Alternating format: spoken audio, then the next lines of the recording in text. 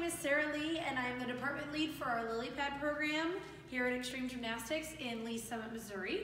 We wanted to give you some videos of some fun things to do with your kiddos while you're at home with them. So this is all about helping build a strong core for your kiddos. Building a strong core is like building a strong foundation of your house. It's your center of control for everything bodies do, and kids need stability at home, at school, at the gym, everywhere they go.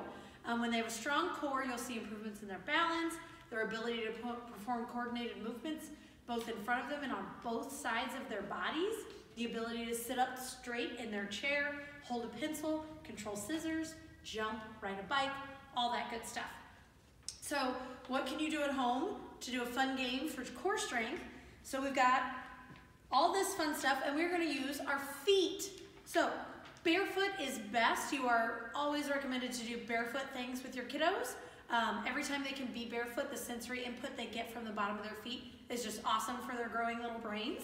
So you can do it with or without shoes. I'm gonna go ahead and lose the shoes. I have pretty painted toes. But I have 2 towels. You can use towels, blankets, unfolded t-shirts, whatever you've got.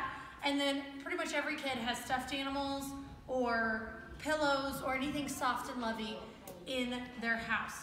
So I've got all of my friends right here, and I'm gonna use my feet and I'm gonna squeeze them between the sides of my feet and come over here, and I'm gonna move the pile like a giant crane. And you can pick them up one at a time. You can see how many of them you can pick up. Oh, I exploded them. So you're gonna move them. And then once you've moved them all to this side, make sure you move them back. So that way you're working both your left and your right side. And as an added bonus, they're crossing their midline the entire time, which is unbelievably yummy and great for little baby brains as they're growing. If you've got super little bitties at home that are under 2, just picking a friend up with their feet and picking them up, like this is a froggy.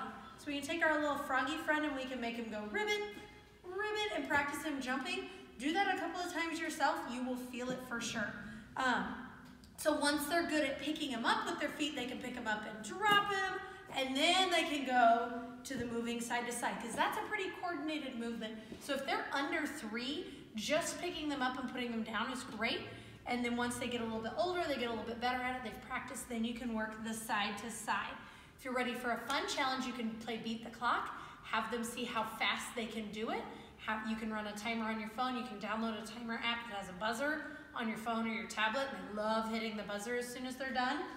You can also do it with them, so you can say, okay, you've got to move them to this side and then get out of the way, and then mommy's going to move them back to this side, and that way you get your workout in at the same time. You guys are beating the clock, so that way there's not a winner or a loser. You're just trying to go for the time.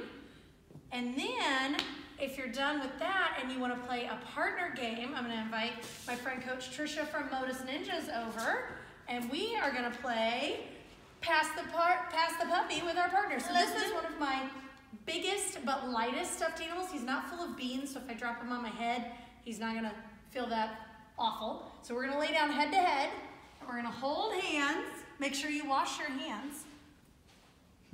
And you're going to hold them between your feet and bring them up and pass them to your friend, and then go touch the floor and then come back up and pass them again, and you're going to go over and over and over again. And you can do this kid to kid, you can do it parent to kid, you can do parent to parent, and have all sorts of fun.